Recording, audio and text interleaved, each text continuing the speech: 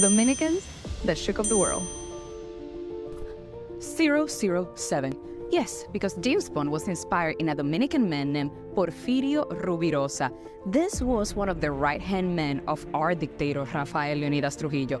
Not a good man, I say. He married the daughter of Trujillo, but not only that, he got to divorce her and still go on with his life, but in Europe as a jet-set playboy and an ambassador. He married some of the most wealthy women of the time, one of them being the French actress Daniela Durieux, known as the most beautiful woman at the time. And he even had affairs with Rita Hayworth, Eartha Kitt, yes, Catwoman, and Marilyn Monroe herself. Maria Montez, better known as the Queen of Technicolor.